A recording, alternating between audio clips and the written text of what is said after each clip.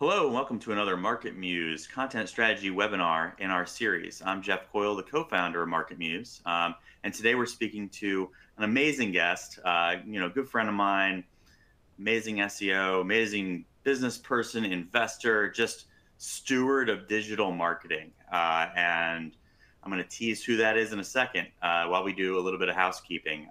While we're here, ask us anything.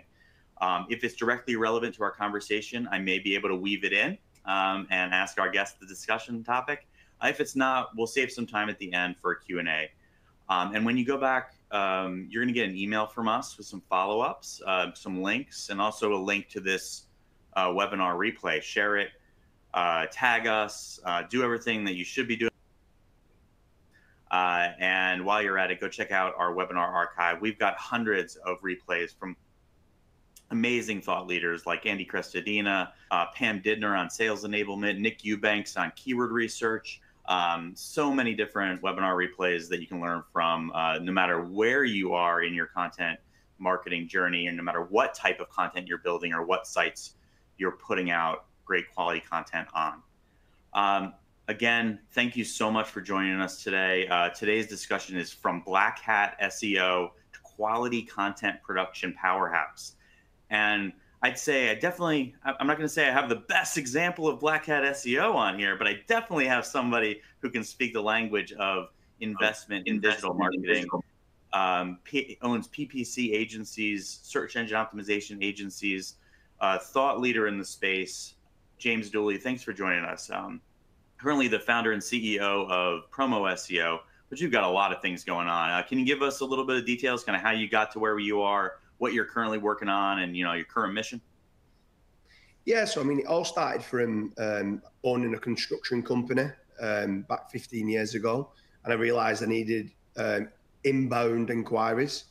So I needed a website, I needed to rank the website, and then from there, I got into the realms of SEO. Started to rank. It took me quite a while. I failed miserably for many years.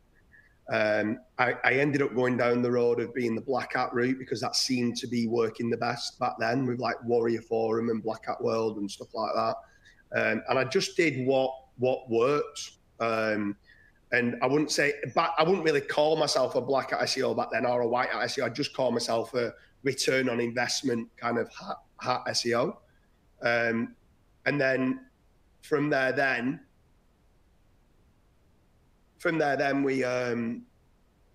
we started to realize we could do what we've done for our own sites for other people's websites.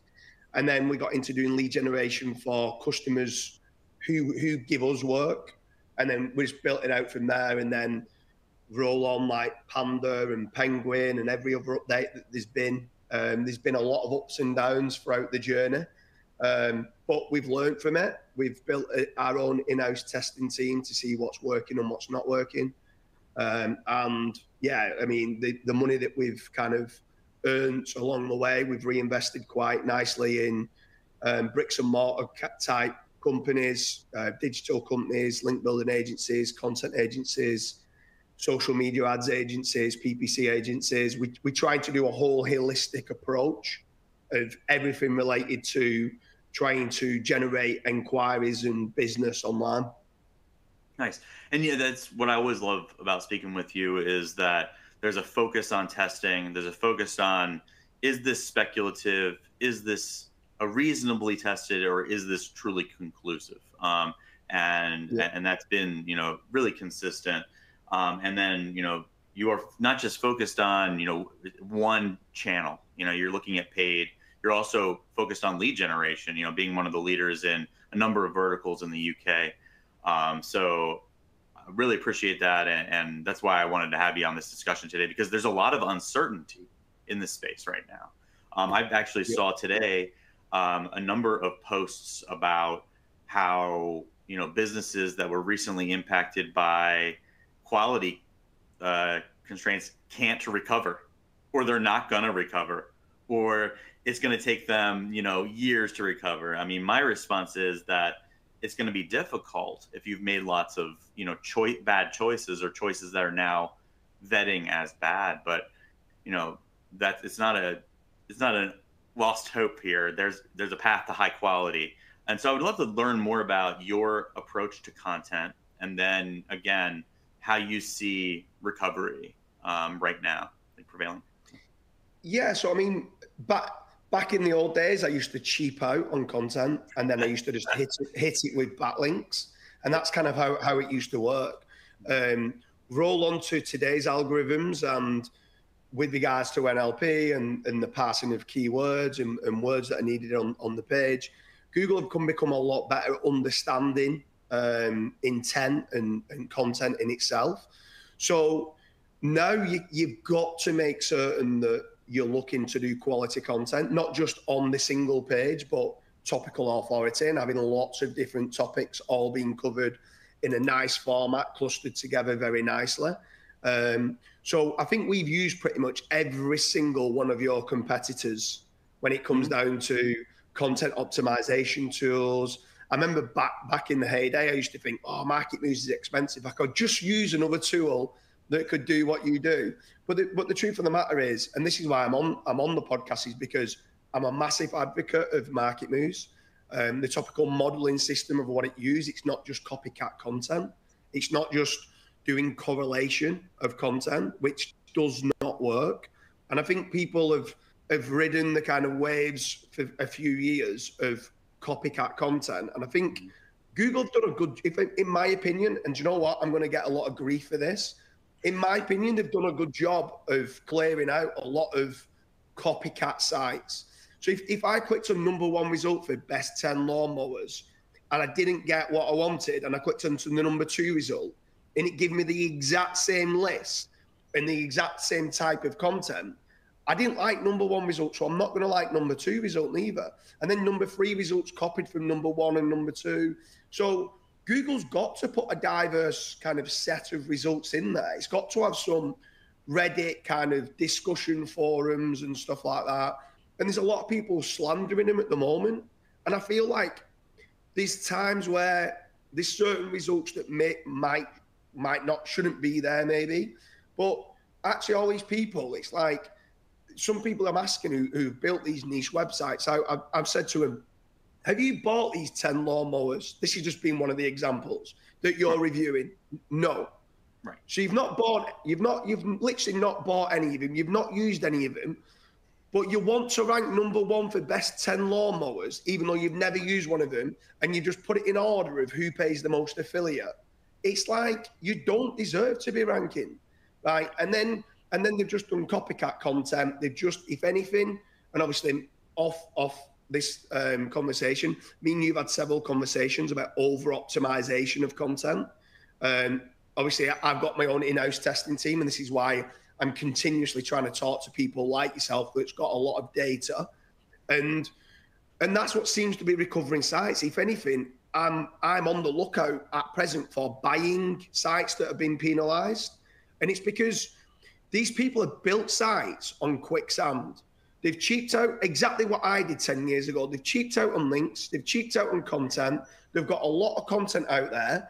Is it recoverable? Absolutely. Of course it's recoverable. Everything's recoverable. Is it easy? No, it's not. But if you understand what good quality content looks like, and you can turn around and build an actual brand behind the website and build good quality clusters, nicely internal links, and get the right topics on the page, then it's recoverable.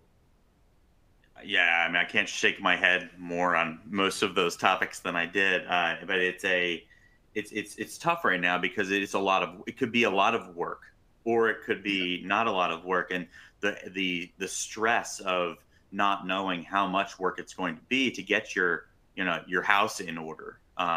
But it's, you say it very elegantly. It's, if you know what quality content looks like, but it goes into, I always like to say you don't deserve to be there at the bottom of the funnel unless you were there at the top of the funnel. But it speaks to your best lawnmowers example. And I believe we had a webinar speaking specifically to reviews content and how it was impacted. And I've been preaching on top of the soapbox for about 4 years on this. It said, no, it's not a good idea that your dog ate all 10 of those different dog foods that day. They probably, your one dog shouldn't have all 10 of those dog foods. And so if you're a one-person show and you know, it's highly likely you haven't tasted it. And when you're discussing how delicious that dog food is, you know, I know you don't really have that experience. And so, you know, you get into the lawnmower example. No, you didn't. You know, it's so hard to build a real product testing framework. I used to manage notebook review, storage review, a number of sites. I managed the traffic through those sites, and we had to have a lab, right? Real tests, proof of those tests, right? That's the stuff that's going to win in the long term. And, you know, in the short term, you shouldn't be surprised that I call them stock blurb link pages, stock imagery, little blurb, affiliate link, stock imagery, little blurb, affiliate link. You know, doesn't have longevity. It's great that you made money when you did, but it's not the future. And you know, what other types of you know, page structures would maybe at one point, you know, we talked about roundups, reviews, maybe aren't going to have that type of longevity, but maybe had some strength at one point. So there's lots back then. I mean, programmatic SEO, like literally duplicated content, used to work great. You could literally do duplicated content, hit them with links, and it used to work. There was lots of different where you could do white text on a white background. You could like put lots of keywords in div tags, in alt tags, and all this. There's lots of ways how you could manipulate getting entities and keywords and skipgram dominant keywords and stuff like that in the page. But the truth of the matter is, like you said, if you've not got the top of the funnel, you shouldn't be ranking for the bottom of the funnel. You should be trying to cover everything. And not only that, is that time on site of people clicking through to those different pages and that user experience and the behavioral signals that is happening. Also, the top of the funnel kind of articles are the ones that seem to get you most social shares, that seem to get you the most traffic, that seem to get you can then do like videos, you can do unique images. Those unique images get used in a lot of other places, might get you natural backlinks and stuff like that. So it's just about doing, and this sounds it sounds hard, and to be fair, nowadays it is hard. But if you're looking to grow a website online, you've got to treat it like a real business. You have to do good quality images, good quality videos, get yourself a full topical map being created, which is like via good keyword research. Make certain you're covering the topic in its entirety, categorize them nicely together and cluster them, and then use tools like MarketMuse, which is going to give you, using stuff like MarketMuse gives you the cheat sheet to get you what is needed.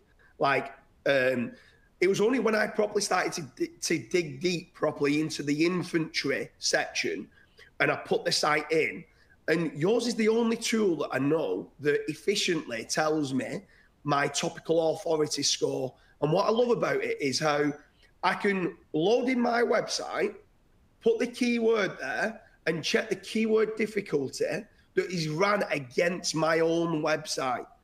Everyone else runs it against tools like Ahrefs or SEMrush, and looks at the keyword difficulty and the DR of the website and looks at a keyword difficulty score. No one's even looking at with regards to how quality is that content and how good is that topical authority of that whole domain.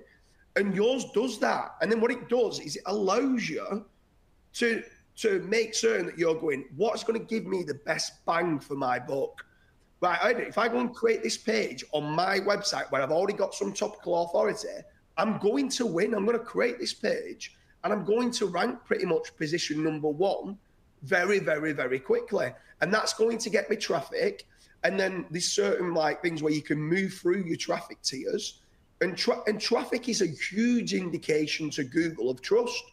And then it allows you to work through and then start going after the more difficult keywords.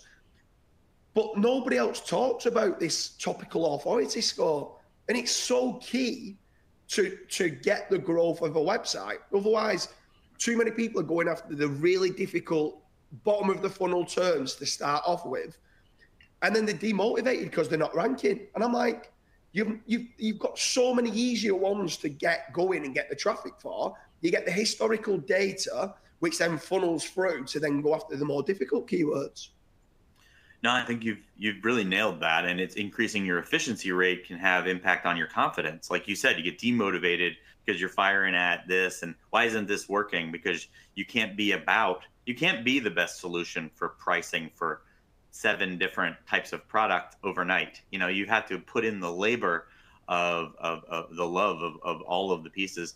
I'd love your sense of, and something that you've been very successful in is keeping your content differentiated, even when, or explicitly when, you see that a market is maybe copycat or diluted by copycats. And I always like to say, right now, especially with the unlimited supply of content that generative AI creates, it's even more important for your early stage awareness content to be wildly differentiated. It's, you can't live on a generic what is, and I used to run whatis.com. I know you can't live on a generic what is site. You can't live on a generic definition. You can't live on a generic guide or a duplicated guide anymore. It's got to be different. How do you take something that the industry might think it's cut and dry, right? It's a simple answer or it's a simple page, and turn it into something differentiated? How do you make that your standard? And I know you do that. Well, I mean, the biggest part of it was when we actually first start and we employ content writers, we get them to play the game Guess Who. And Guess Who's where you're trying to guess. You've got a game and you've got all these people in front of you, and you're saying, "Oh, have they got blonde hair? Have they got glasses? Have they?" And you're trying to find out who it is. And we get them to do that. And the reason why we start to get them to play that game is because we want to try to come up with ideas that's information gain. And the information gain pattern is key. And we knew that AI was coming out, and we knew that everyone was doing copycat content. And we was like, we need to do something that's different. Like, if everyone's 1, 2, 3, 4, 5, 6, 7, 8 are all the same, if everyone's saying how amazing this review is, maybe we've got to go against the grain and say what's bad about it, right? We can still give a few of the positives, but we can say, well, wait on a minute, this isn't good, and this isn't good, and this isn't, and sometimes go completely against what others are saying. And Google likes throwing in a wild card. And especially when you're only 1 or 2 or 3 others that are saying that you don't like X, Y, and Z about it, and you're doing like sentiment analysis and checking to see both sides of the argument. When you're starting doing stuff like that, then you are different, and Google loves you for it because you're giving something back to the readers, which is different. If you don't like #1 result, well, they want to show #2 result that's different to #1 result. So be different. Don't just solely do AI content. Make certain you've got a tone of voice and the brand voice that you're going to kind of give your authority. So people want to come to your site for the reviews because you give the most honest reviews that there are out there, not just, yeah, this lawnmower is amazing because I earn affiliate link. Yeah, this lawnmower is amazing because I earn affiliate commission. Yeah, this lawnmower is amazing because I earn affiliate commission. And that's what majority of them was doing.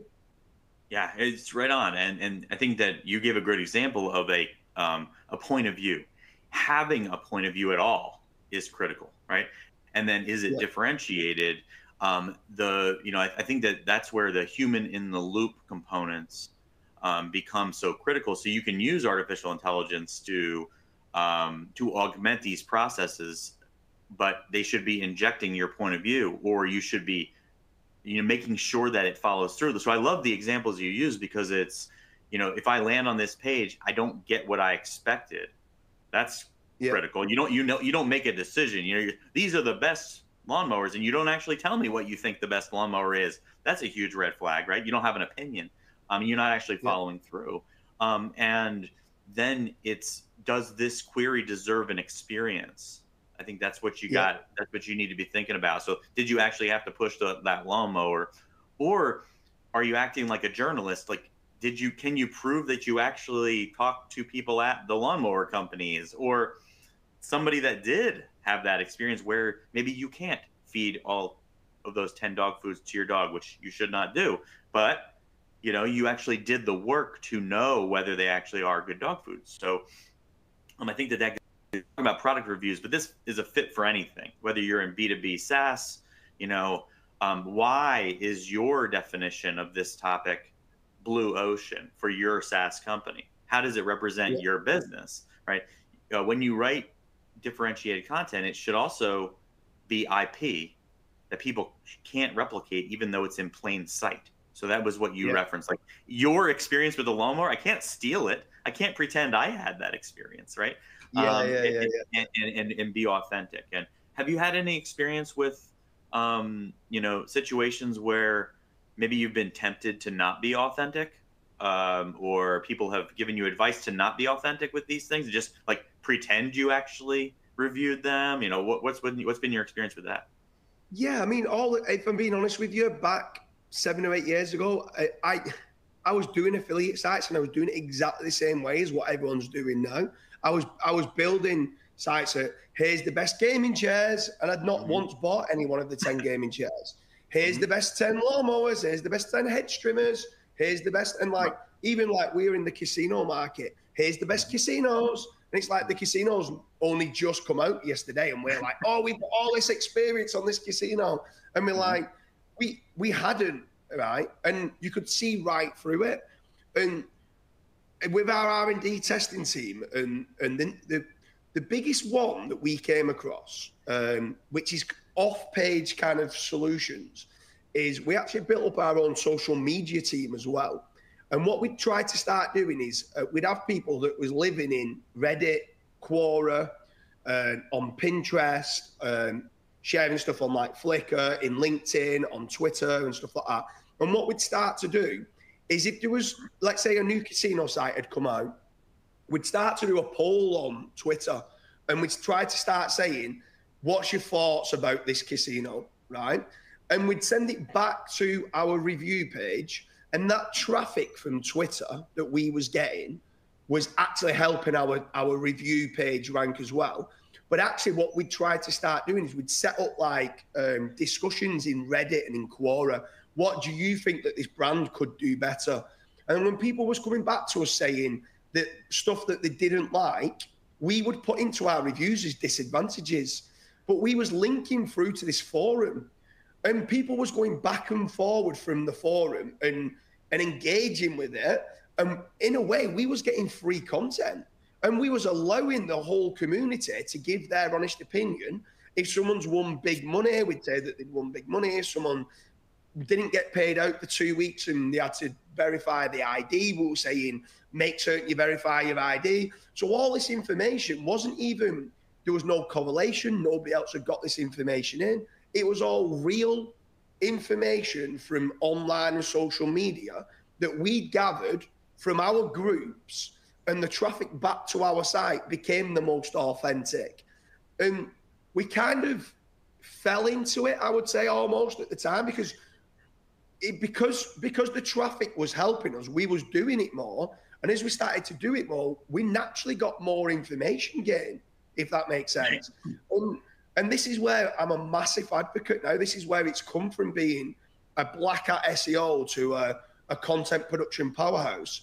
We're getting so much content, and we're getting asked so many questions now that we're like, I don't know, if we're being asked this question on Reddit, surely someone's asking Google as well. So then we'd start, even though search volume might show 0 in your kind of keyword research tools, we would write articles because we know people was asking those questions.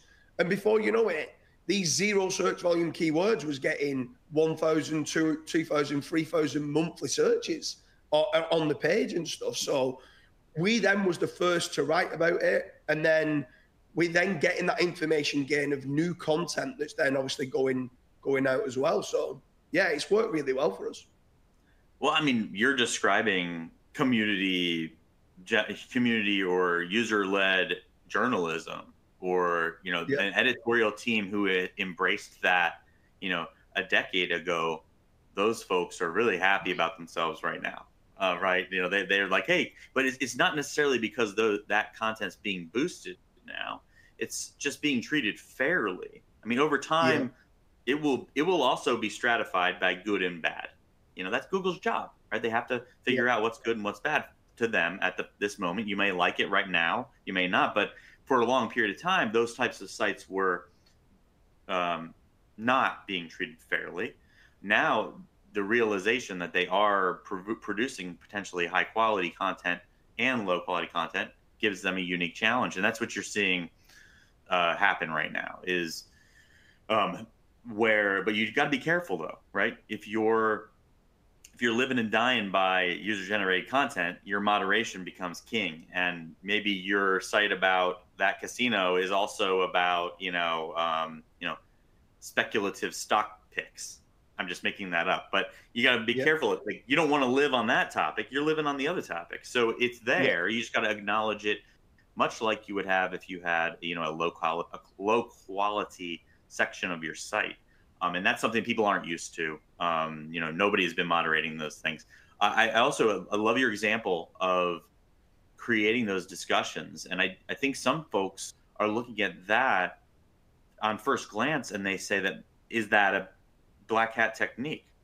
Why would it be? Why would that be considered a black hat technique? A great example of that, over a decade ago, in SEO, I think it might have been the original, I forget who originally said it, was, can you create a situation where you're answering the reader's next 5 questions, right? Yep. Or you're stoking them with additional questions to be part of the community. In a publishing site network that I worked on and managed, while you were reading, you were hit with important next questions for discourse, and it would actually stoke value through that publisher. And what that actually did, even 10 years ago, was it made our top of funnel stuff rank well. Just so you know. So the fact that we were having that middle of the funnel troubleshooting, community engagement discussion actually would make that early stage awareness stuff perform well. That's a little bit of a secret sauce type of thing. But you're talking about the exact same thing. Have you had that though experience? You said casino. Have you had the situation where you've validated with all of your testing that there are some toxic zones or zones that get treated differently than other zones? It's a question that I just for sure. I mean, these you've got to be very careful, obviously, with compliance and stuff in the casino market. So UKGC and stuff like that, UK Gambling Commission. So you've got to be careful on that front. But then also the casino industry, if I'm being honest, at some point I need to leave it because it's so negative in negative SEO attacks, spammy links being sent through to you, fake traffic like CTR bots being hit. And it just opens up a massive can of worms of something. It's already difficult enough to get a technically well-built site, write good quality content, do topical authority, and try to naturally acquire some links. But then to throw on top of that you need protection and bodyguards on the front of your house and a moat around your castle to make certain that you don't get taken down, it becomes difficult. So you encounter different types of problems. But yeah, it's or if you have got a Reddit or a Quora kind of a URL discussion ranking, you get loads and loads of fake accounts coming spamming those kind of discussions and stuff like that. With like trying to hit a load of affiliate links or porn links to try and take it down. So you come across quite a lot of different issues along the way, if that makes sense. No, I think what my experience in that I have is, I'm an investor in and I have worked in that space for quite some time as well. And speaking from experience, it's the brands that have amazing content and amazing communities.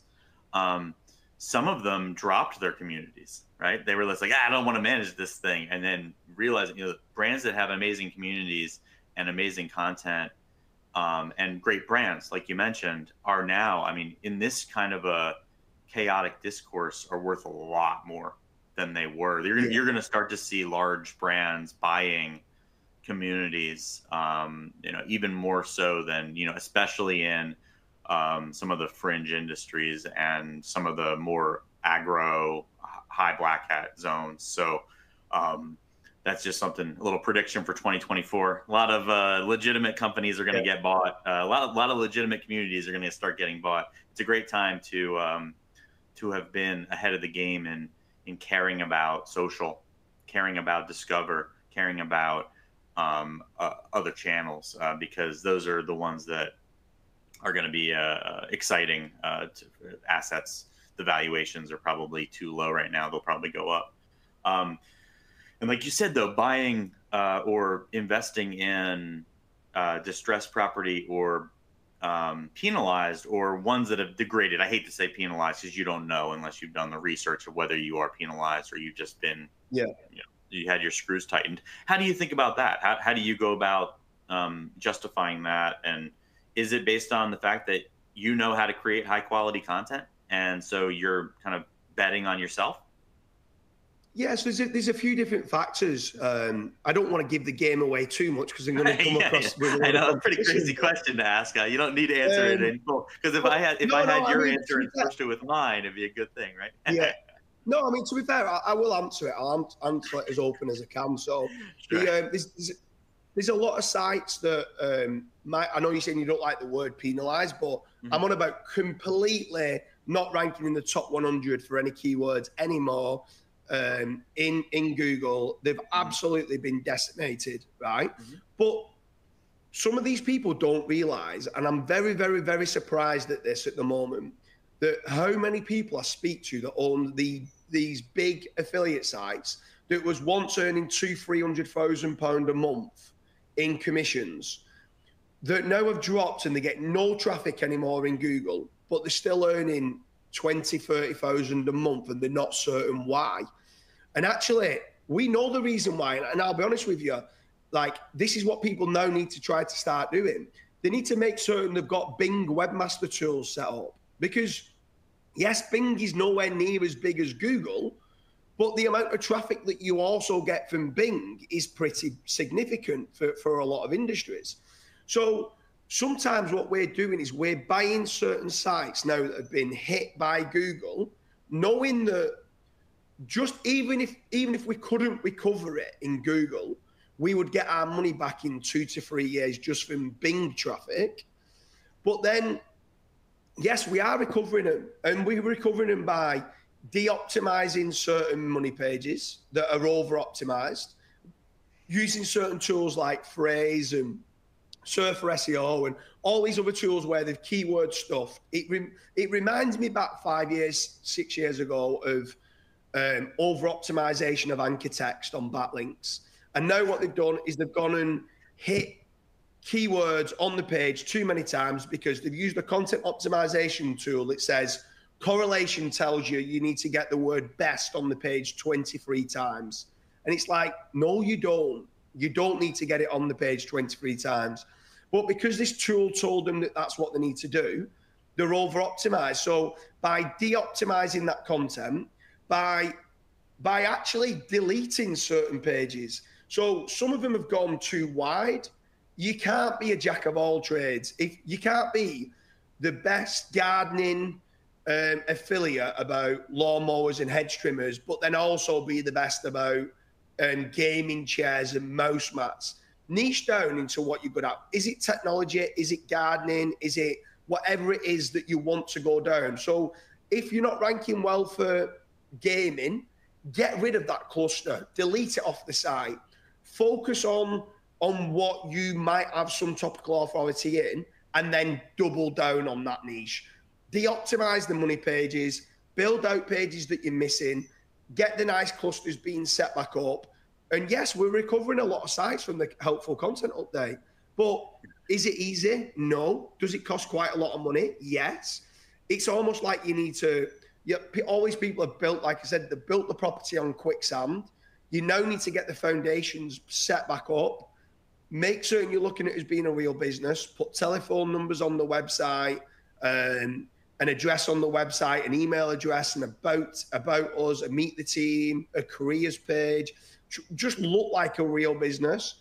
Try to get unique imageries. Try to get videos, if you can, of using the tools that's unique on your channel, and have these differentiator reviews if you can, to be different to what some of us have got. So there's a lot there that you need to do. Can you recover?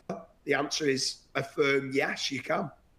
Yeah, I love the idea of looking at a page and saying, what is it that I'm bringing or that my site's bringing to this topic that no one else can? Because maybe I Yeah, have a data source or I have a certain level of expertise, or what's a story I can tell, right? That no one yeah, else can. No one else can tell that story, and why, right? You have your experience in, in search and externally with gaming and with, racing and all this stuff, and that gives you that mystique that allows it to follow through. Does your site do that? And I think that that's where most folks need that remediation. And then it's where you have, you mentioned over optimization. I think that over optimization comes in a lot of different flavors, as you've mentioned. And, yep. Just being real and saying, like, should this page, should this page be all things to all people, right? I think that there was a lot of misinformation in the market about what cannibalization was, what internal links should be. And I think that you really need to go back to basics and think critically about what a user would expect. And the user does not expect this crazy over optimized page that is totally generic and doesn't provide any value. It's just not Yeah. not appealing to that mission. So I thought that was cool. So when you're creating content now and planning, what can you say that speaks to that process? Like, why would you consider yourself kind of the producing in a way that's novel or kind of best in breed or best class right now? So we try to make certain we don't play hide and seek with our content, that we're very, very concise in giving the answers. It doesn't need all the fluff to get keywords on the page. We try to think for the reader and the user first. We try to make them that it's media rich, like you said, with unique images, unique videos. And I've spoken a few times about over optimization. Well, actually, the algorithm is an algorithm, and it is basic math, right? I'm not saying it's basic math. It's not basic. It's very difficult, but it's a formula. And there's also, you can be under optimized. So again, going back to your infantry tool, when you're also looking at the topical authority of the site, you can very quickly start to understand what pages are under optimized. And you can work yourself on those pages, and you can start to make certain that, have I covered all the questions that people might have on that page topic? If not, well, let's start answering those questions. Have I covered the whole topic of what they might want to know about what it is? No. Okay, well, let's cover it. But then also make certain that from what MarketMuse pulls out with regards to topic modeling, when you start looking at certain topics that you've not covered, when you're going into research, you start quickly realizing, hold on a minute, yeah, people would want to know about this, this, and this. Right. So then it's a cheat sheet. It is completely a cheat sheet. You're in an exam and you've got the answers. Work through the answers and think about what the user wants, and make certain you're optimized, not over optimized, but optimized enough to give what they want, and have the differentiator factors as well. I think that what you just said, I mean, I wish I could replay that to everybody who comes to our website, because it's right now it is about being smart and being sharp and interpreting data. I'm actually working on some things, and MarketMuse is working on some things that helps you interpret that data into editorial angles and ways to cover a topic, and get you a little bit further along with being a better content strategist. But what you described is so awesome. Like I was speaking with a content strategist for a Fortune 500 company, and they said almost the exact same thing you did. They're like, this is my blind spot detector. Like, I might have forgotten that angle. I might have forgotten that. Oh yeah, because it's in my world where all I do all day is review lawnmowers. I think that everybody knows how to, sharpen a blade. So I wouldn't even mention it. because it's sharpening blades is just obvious. You do it. Yeah. And brewing. I might not mention the alcohol volume. Or calculate what IBU means. Yeah. Because if you don't know what that is, right? What are you doing, right? But you forget that having that reminder that comes from a place of expertise, you might have completely forgotten that. So I love that, because what you're doing is actually intent analysis through your own skills. It's a skill that you have to develop.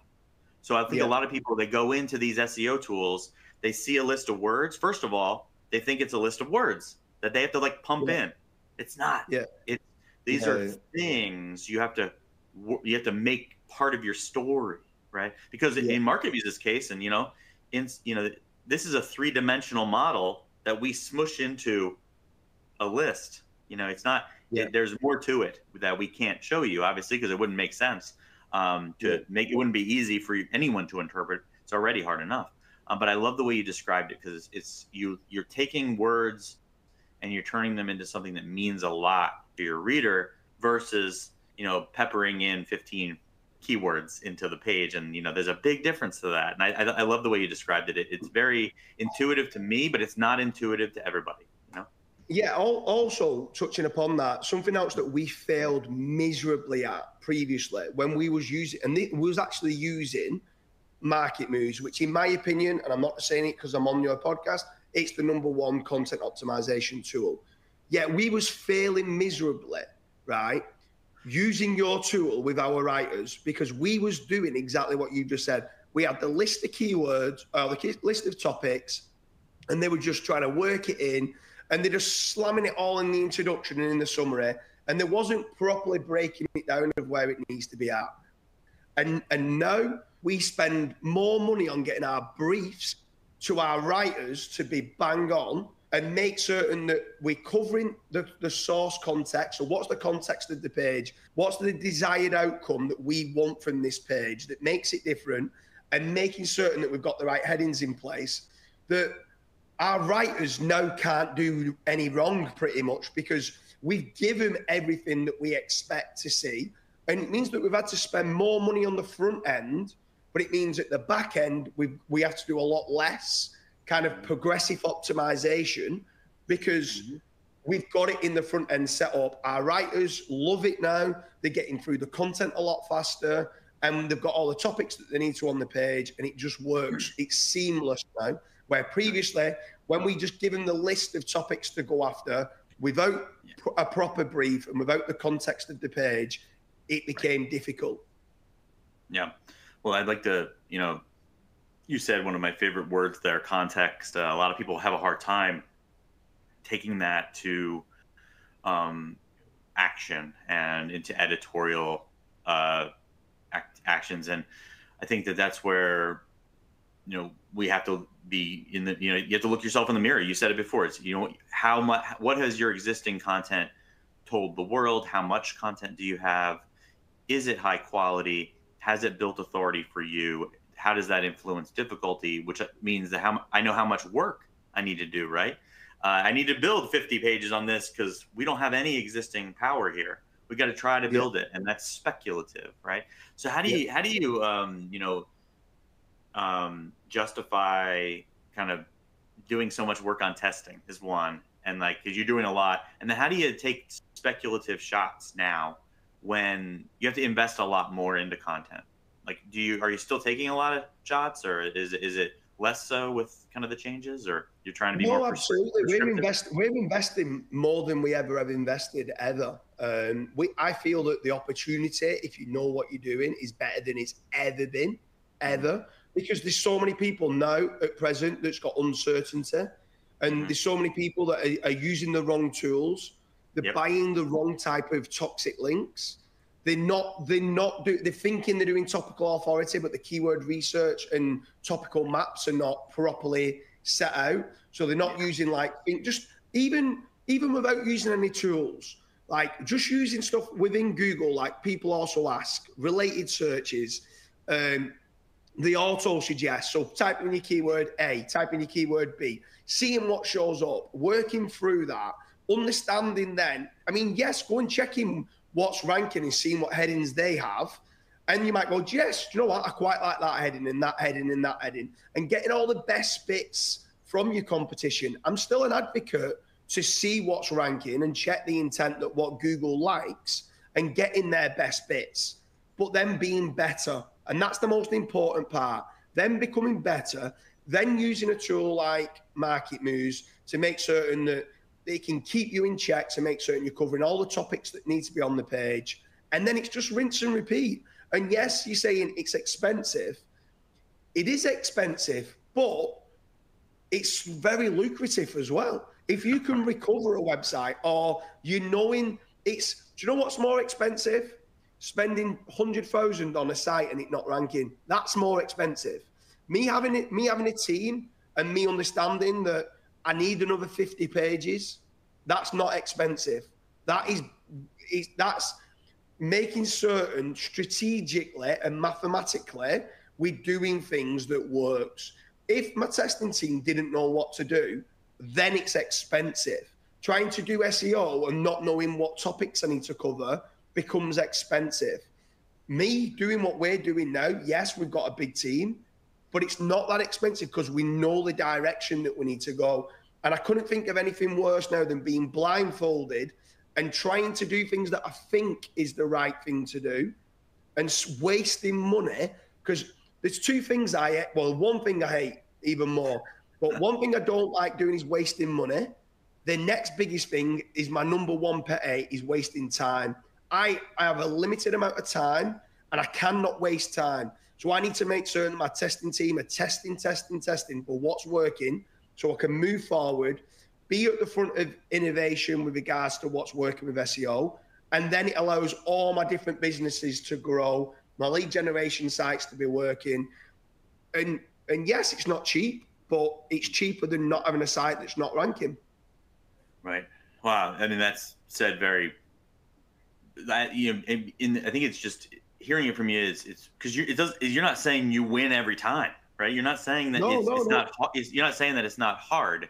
I mean, but it's worth the investment, and the speculation is the pain. I mean, I want to get as much information as I can. I use lots of different solutions, and I am, meticulous in how I analyze search results.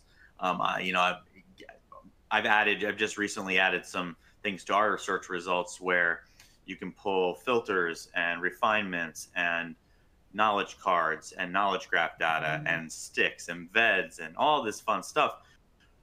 Because I'm meticulous.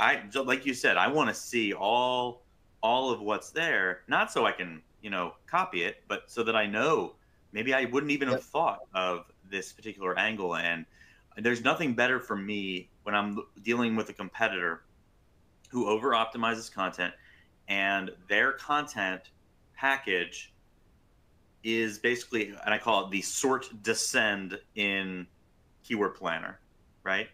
They walked through the list of keywords by search volume, and they wrote a page for each one of those keywords, right?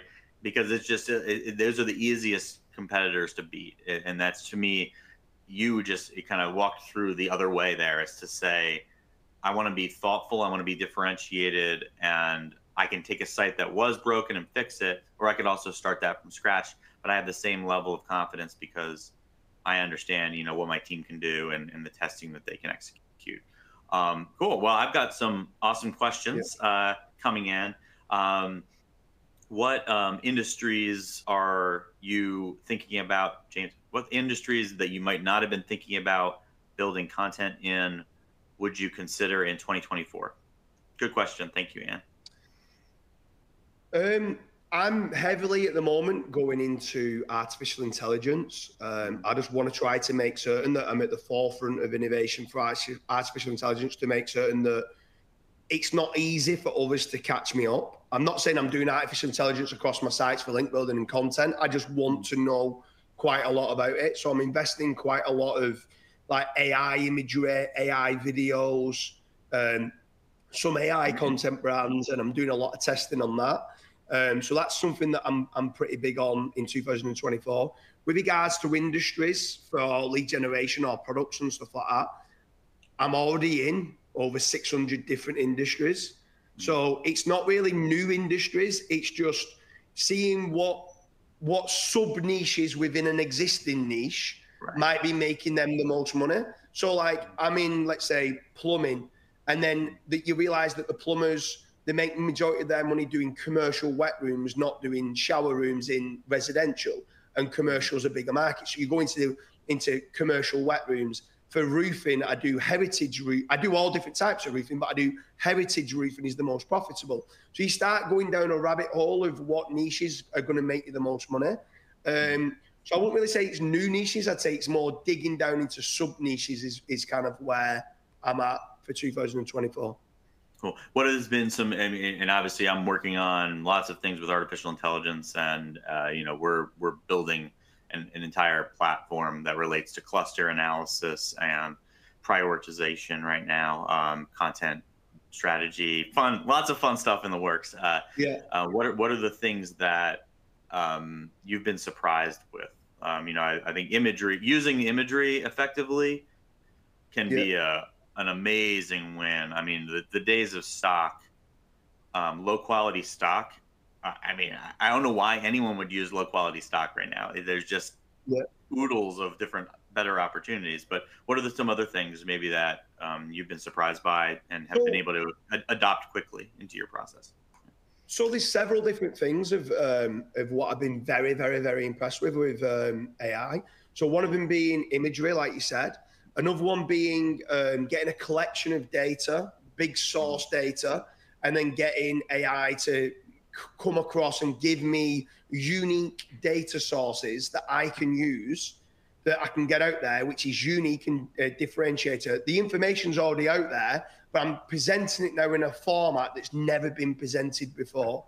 So I'm now the data source for that information. That's huge. Faceless videos for certain like local lead generation sites. Because I want to make sure I'm being seen in Google web search, in Google images, in Google videos, in YouTube. I want to be seen everywhere. So the AI videos are working great. And then the big one is, I don't know whether I'm going to send it out to the public or not. I've got an AI rewriting tool and it's called Revive. And I've got but it's only for internal use at the moment. And it's actually de-optimizing content. So it's getting an existing article, it's getting all your topics of what you have, and it's de-optimizing content. So it's strategically looking at what words are used too many times on the page, removing those out and just reworking that content, removing any contextless words, removing any fluff. So where people used to go, this needs to be a 4,000 word article. Well, no, if you can write that in 3,000 words, but getting all the main entities and the information density is great, do it in 3,000 words, not in 4,000 words. And we're kind of doing that quite a bit as well. And these are for the sites where we're looking to buy the sites, de-optimize certain pages, delete certain pages, try to get better like data sources, AI imagery, AI videos. There's a lot of like different things of what we're doing, but I'd say the biggest one is using it for data is key. Wow, that's killer. Wow, that's the best answer I've heard from anyone on those types of questions too. I love the idea. I used to call MarketMuse the fluff finder optimized, because if you were scrolling through a paragraph and it had nothing highlighted, it probably shouldn't be there.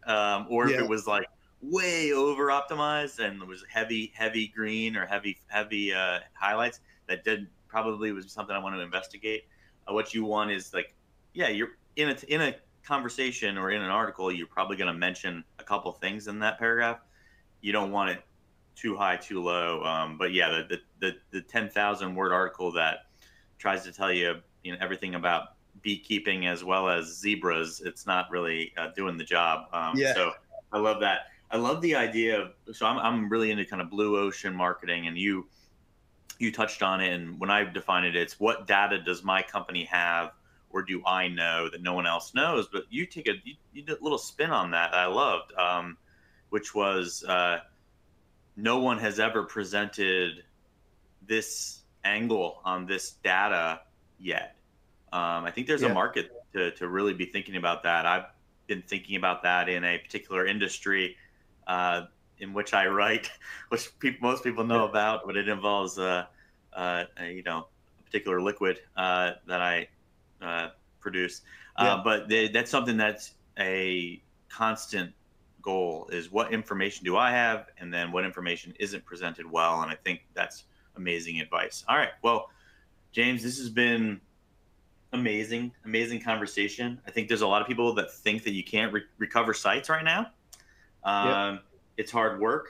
People have learned. I think that you really got to examine what low quality gray hat, black hat techniques might you still have trauma from or examples of on your sites, and be real. Make sure your mirror is clear. And that includes low quality backlink profiles, as well as cross-link profiles. But I'll give you what other things should they be thinking about? Should this audience be thinking about when they're thinking about getting to being focused again on content? Maybe they gave up on content. They're like, man, I just need to do PPC. But that content can win. We've got to invest. We've got to be sharp. What would you give it for advice? And I'll give you the last word on that. So I'd say there's three things that people need to look at. One is, if you've got a site that has been hit and it was earning some good money, I'm not just saying it because I'm on the MarketMuse podcast. Go and get the inventory set up and run it against the whole domain. Go and see what topical authority you actually have that's ran against MarketMuse. Go and optimize your least optimized pages that MarketMuse is saying. Go and get that higher optimized.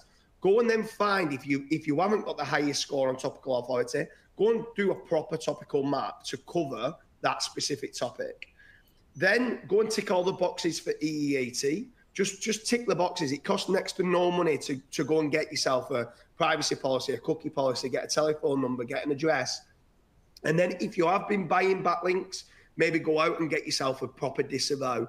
So just remove the toxic. There's so many guest post link farms. There's so many people that are thinking of buying good quality links, and they're actually just PBNs, and they're actually very, very toxic. And too many people are talking about DR as being the only metric and not talking about trust and toxicity. So I would say EEAT, getting yourself a disavow to remove toxic backlinks, and then properly go and get the inventory set up with MarketMuse. Run it against the whole domain. Don't just do research at page by page level. You have to run it against the whole domain to get the full story. And they're the main three parts of recovering a site. Thanks, James. That is a pleasure. And if anyone doesn't know how to reach you, how to reach out to you, how can they get in touch with you? You are a wealth of knowledge. I want to get 3 more zeros for your hat. So how can they get in touch with you? I've got jamesdooley.com. I've only actually just started in the last 6 months doing my own personal branding. I try to always hustle in silence and let success be the noise. I was a massive advocate of building brands. I kind of like keeping myself to myself. I'm a family man. But recently, I think because a lot of the fluff and a lot of the SEO myths that was being shared out online, I felt like I needed to come out a little bit more to share some knowledge with people, to make certain that they don't do what I did for many years and waste a lot of money and waste a lot of time. I'm at a position where, and I don't mean this in an arrogant way, I don't need to work another day in my life, but I absolutely love innovation of SEO. I love the industry. I love networking in the industry. I've got jamesdooley.com. I've nothing really to sell. I do lead generation and I've got brands and stuff, but myself personally, I don't really sell anything, but I've got jamesdooley.com, and from there you should see like my Twitter, my YouTube, my Facebook and stuff like that, where you can come and connect on there and we can have debates, or you can ask me any questions that you want. Awesome. It's been a pleasure. Always just get my brain pumping, get excited about search, get excited about content every time I talk to you. And it's been wonderful having you on the show. And I think that I can think off the top of my head about 18 to 20 amazing takeaways, and you can't ask for more than that. on a Wednesday. I think today is Wednesday, right? Oh, today's Happy Valentine's Day. So James, Happy Valentine's Day. Yeah, Happy Valentine's. Yeah, I think you're my Valentine today, because just leaves me with hope, leaves me with happiness, and I just really appreciate the time and the efforts. And if anyone has any questions for me, Jeffrey_Coyle on the X Twitter, LinkedIn, I answer everything, and as long as you're not asking me for links. And Jeff@MarketMuse.com. I'd put my cell phone on here if I could. And James, you know that. I'll talk to you later, and thanks again. Yeah. See ya. Cheers, Jeff. Cheers.